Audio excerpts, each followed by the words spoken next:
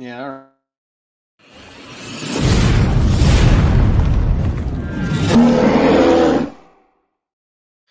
Hello and welcome everybody to this week's episode of BEARSKIFILM. This week we're joined by Shorty Ski. It's Shorty from Bears Country Podcast.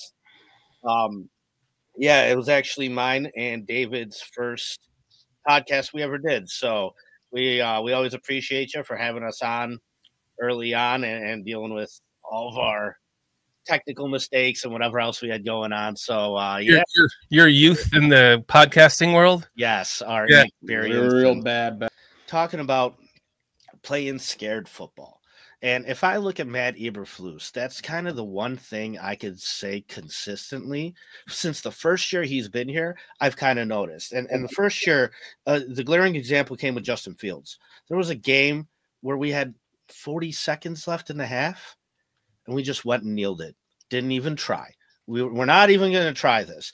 And that playing scared mentality, that's reared its ugly head again this last week against the Packers. I mean, Christ, you have 30-something seconds on the clock, right? Like, when the Packers scored, me and David were texting back and forth. And I actually said, you know what?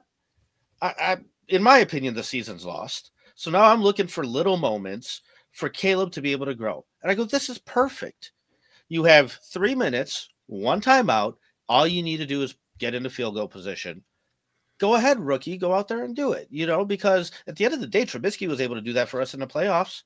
It's not his fault to kick a double doink, but he was still able to at least march the team at a clutch moment down the field. And I think that's something that, quarterbacks need to show to do. And what do we get? Sack and another sack. And it's 3rd and 19. And it's like, kid, you're making it as hard as you possibly can for yourself. But props to him. He hits Odunze. Then they convert on 4th down. He hits another nice pass to Odunze. They get the ball down the field. But then you wind up with 30-something seconds. And, I mean, you could go spike the ball and stop the time.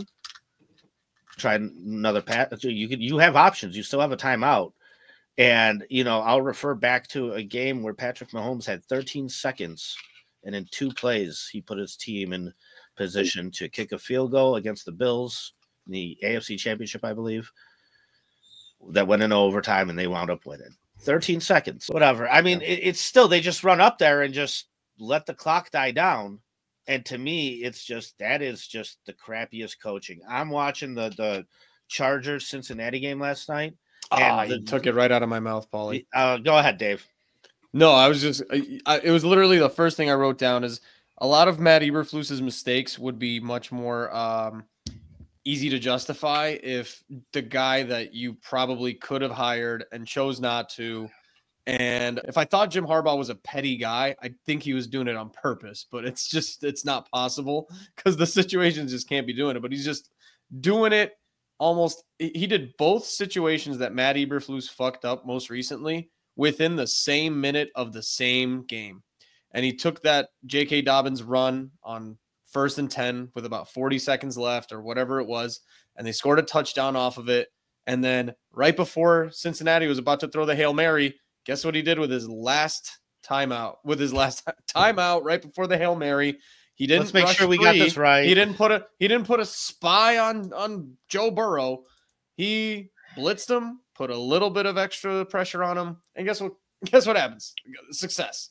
It's almost like he's doing it on purpose. The tiny examples are right there in your face, same week, 4 hours later. And that's what makes it even more obvious, which is a good thing because it needs to be obvious to everybody. This guy's a fucking moron.